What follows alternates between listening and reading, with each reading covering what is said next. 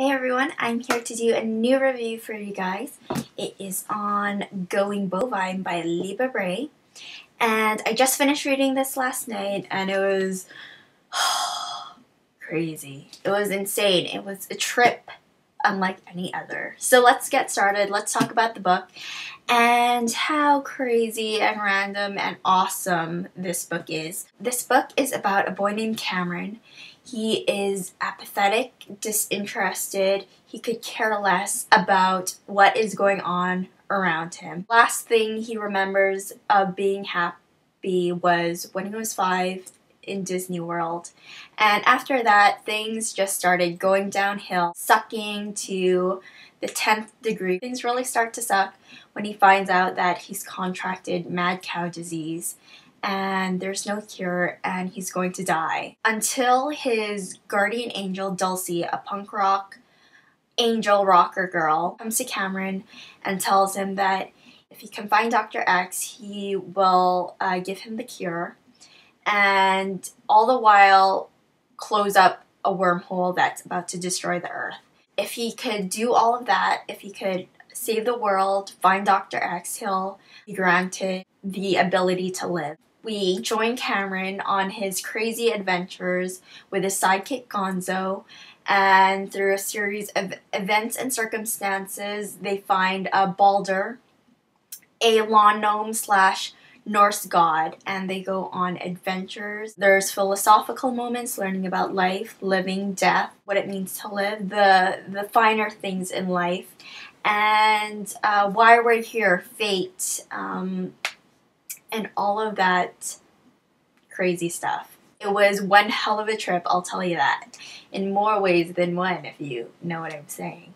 I'm kidding, don't do drugs. Anyways, so let's talk about the characters, because the characters in here are crazy awesome. They're very interesting. We have Cameron, the lowly teenager. He's very apathetic, like I said. He's kind of low on the totem pole of high school status. You know, you kind of don't feel sorry for him in the beginning of the book. I actually really disliked him in the beginning.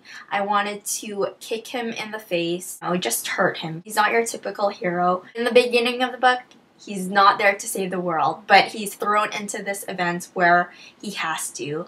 And I see where Miss Bray was going, where you really hate him in the beginning, but as the book progresses, he starts to grow on you, and you find out he's actually a decent, good kid. The development he goes through was great. So Cameron, Gonzo, his sidekick, he is a dwarf.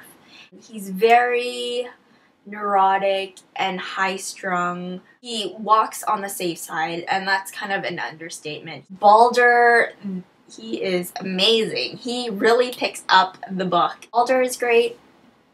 Very good.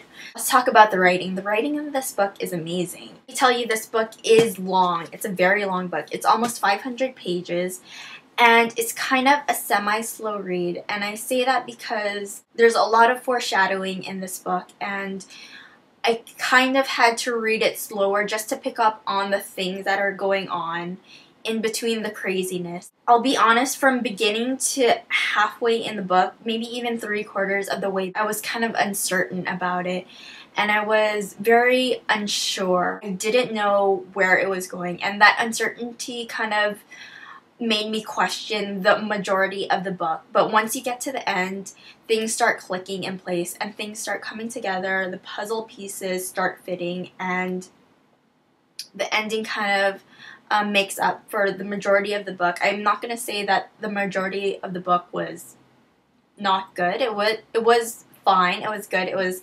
crazy. But the ending really kind of tied up and got to the point of what this book is all about. So you definitely have to stick through and finish till the end. Dialogue was awesome. It was funny. There was great one-liners. There is a lot of profanity in here, and there's a lot of slang and teenager-isms. I thought the dialogue overall was great and funny and kept the book going. The genre of the book, there had a lot of action in here. There was some romance, which was really sweet. There were some fantasy elements, some sci-fi elements, and realism, but you kind of go with the flow and you just go with it. It's very definitely geared toward males, the boys. So going Bovine by Libba Bray is definitely a readable in my opinion. I want to say everyone should read this, but I don't think this will be a cup of tea for everyone. There's some profanity, like I said before. There is some pot smoking action. It definitely has mature content in here, and I would probably recommend it for those maybe 14 and up. I was very pleasantly surprised, and it was a very fun ride, and I enjoyed reading it, and you just have to stick through till the very end. I'll just say that much. Going Bovine, best book cover in the world. I'll see you guys soon. Okay, bye.